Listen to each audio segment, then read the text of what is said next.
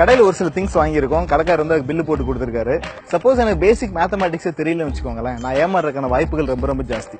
So basic mathematics தெரியல அப்படின்னா நம்மளோட வாழ்க்கை ரொம்ப கஷ்டமாயிடும். இந்த பிரச்சனை நமக்கு மட்டும் இல்ல, தாவரங்களுக்கு இருக்கு. தாவரங்கள் ஒரு சில மேத்தமேட்டிக்ஸ் ரூல்ஸை ஃபாலோ பண்ணி வளரல அப்படின்னா அதோட வளர்ச்சி பாதிக்கப்படும்.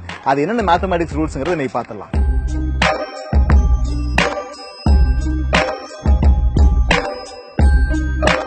செடிங்களுக்கு கூட இந்த மேத்தமேட்டிக்ஸ்ங்கிறது ஏன் அவ்வளவு அவசியங்கிறது இப்ப நம்ம பார்த்தலாம். ஒரு செடி வளர்றப்போ முதல் இலை வந்து இந்த மாதிரி வளருதுன்னு வச்சுக்கலாம். அப்புறம் அதுக்கு அடுத்து வளர இலைங்க இந்த மாதிரி மேல மேல வளர்ந்துட்டே போகும் இல்லையா? இப்படி மேல மேல வளர்ந்துட்டு போறப்போ ஒரு பெரிய பிரச்சனை இருக்கு.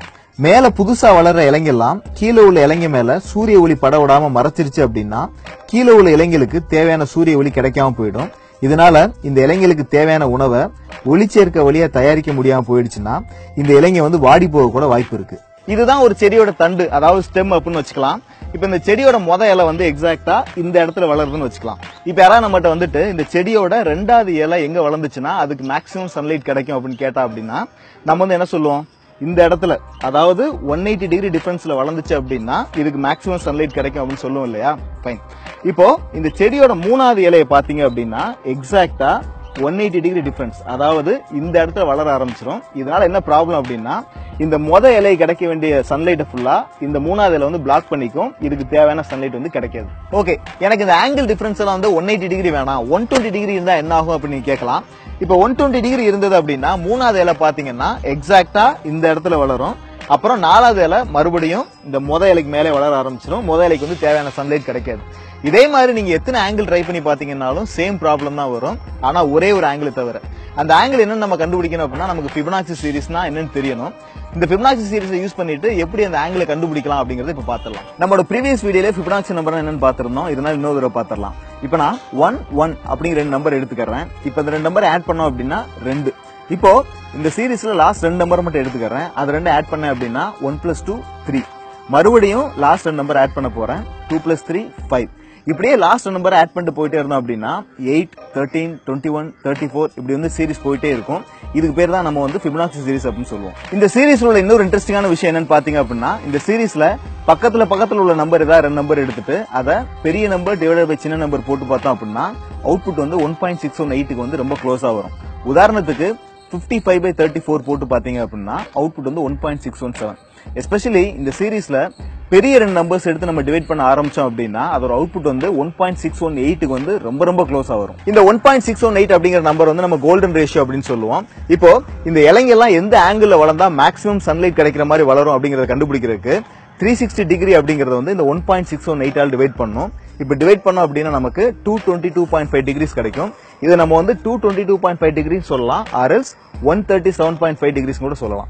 இந்த 137.5 டிகிரிஸ் வந்து நம்ம கோல்டன் ஆங்கிள் அப்படின்னு சொல்லுவோம். இப்போ இந்த 137.5 டிகிரிஸ்க்கு வந்து ஒரு பேப்பர் கட் அவுட் ரெடி பண்ணிருக்கோம். இதை யூஸ் பண்ணிட்டு அந்த இலைங்கெல்லாம் அரேஞ்ச் பண்ணி பார்த்துடலாம். இப்போ இந்த முத இலை வந்து இங்க இருக்குன்னு வச்சுக்கலாம். இப்போ ரெண்டாவது இலை பாத்தீங்க அப்படின்னா இங்க இருந்து 137.5 டிகிரிஸ் கழிச்சு வரும். மீன்ஸ் இந்த இடத்துல வரும். இதே மாதிரி அடுத்த இலை வந்து இந்த இடத்துல 137.5 டிகிரிஸ் கழிச்சு வரும்.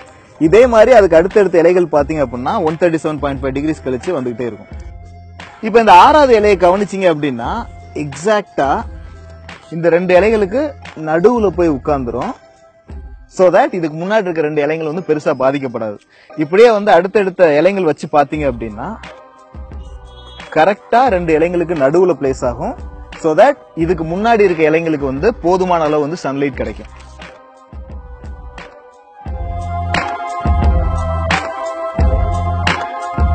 சோ நம்மள சுத்தி உள்ள செடிகள்ல மோஸ்ட் ஆஃப் த செடிகளோட இலைங்களை பாத்தீங்கன்னா இந்த மாதிரி தான் வளருது.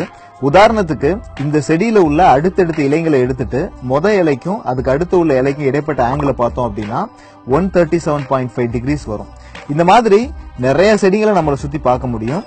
இதனாலதான் இந்த ஃபிபனாச்சி சீரிஸை வந்து காட்ஸ் ஃபிங்கர் பிரிண்ட் கூட சொல்லுவாங்க. இந்த ஃபிபனாச்சி நம்பர்ஸ் அப்படிங்கிறது வந்து செடிகள்ல மட்டும் இல்லாம இதை விட பெரிய பெரிய விஷயங்கள கூட இருக்கு.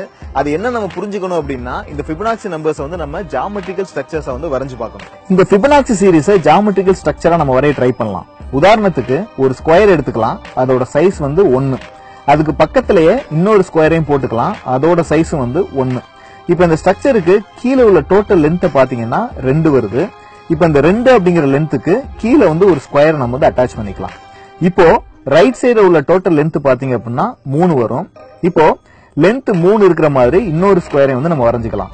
அகைன் மேல உள்ள லென்த் நீங்க பாத்தீங்கன்னா 5, அதே சைஸுக்கு இன்னொரு ஸ்கொயர் வந்து அட்டாச் பண்ணிக்கலாம். இப்போ சைடுல உள்ள லென்த் வந்து 8, அதையும் வந்து இன்னொரு ஸ்கொயரா வரைஞ்சுக்கலாம். இப்போ இங்க உள்ள நம்பர்ஸ் எல்லாம் நீங்க பாத்தீங்க அப்படின்னா ஒரு ஃபிபனாக்சி சீரிஸா வரும். இப்போ இதுல உள்ள ஒவ்வொரு ஸ்கொயரோட ஆப்போசிட் சைடையும் கனெக்ட் பண்ற மாதிரி ஆர்க் வரைஞ்சோம்னா நமக்கு வந்து ஒரு ஸ்பைரல் கிடைக்கும். இத நம்ம வந்து ஃபிபனாக்சி ஸ்பைரல் அப்படின்னு சொல்லுவோம். நத்தையோட ஓட்ல இருந்து சைக்ளோனோட சேட்டலைட் இமேஜ் ஈவன் ஒட்டுமொத்த கேலக்சியோட ஷேப் வரையும் பாத்தீங்கன்னா இந்த ஃபிபனாக்சி சீரிஸை நம்மளால பார்க்க முடியும். இந்த ஃபிபனாக்சி சீரிஸ் அப்படிங்கிறது இப்ப நான் சொன்ன விஷயங்களை மட்டும் இல்லாம மேஜரா பூ, பழம், காய்கறி இந்த மாதிரி விஷயங்கள கூட இருக்கு. அது எப்படி எல்லாம் இருக்கு அப்படிங்கறது வந்து நான் இன்னொரு வீடியோ சொல்லியிருக்கேன். அந்த வீடியோ லிங்கை இந்த வீடியோ டிஸ்கிரிப்ஷன் பாக்ஸ்ல கொடுத்திருக்கேன். அதை கிளிக் பண்ணி அந்த வீடியோ பாருங்க. இதே மாதிரி சுவாரஸ்யமான வீடியோக்கள் நீங்க தவறாம பார்க்கணும் அப்படின்னா எங்களோட யூடியூப் சேனலுக்கு மறந்துடாம சப்ஸ்கிரைப் பண்ணுங்க. நாங்க வீடியோ அப்லோட் பண்ண உடனே உங்களுக்கு நோட்டிபிகேஷன் வரணும் அப்படின்னா சப்ஸ்கிரைப் பண்ண பக்கத்துல உள்ள அந்த பெல் ஐகானை கிளிக் பண்ணுங்க. நன்றி. This video is sponsored by agilisium, a leading data analytics company. Big on cloud, big on data.